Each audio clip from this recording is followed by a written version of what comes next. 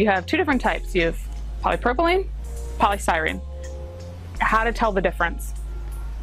So really the best way is to compare how clear they are. So polystyrene will be completely see-through, almost like glass, whereas polypropylene is a little bit cloudy. If you can't compare them, you can always hit them with a hammer. So if I use polystyrene and I smack it, it shatters. And this actually is very similar to what happens when you spin it at very high speed, say for a maxi prep.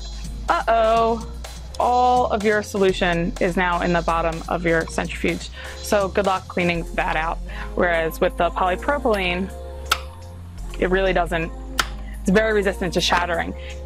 That's how you can know that you've polypropylene and that yes, you can spin it at high speeds and hooray, everything will work out. Okay.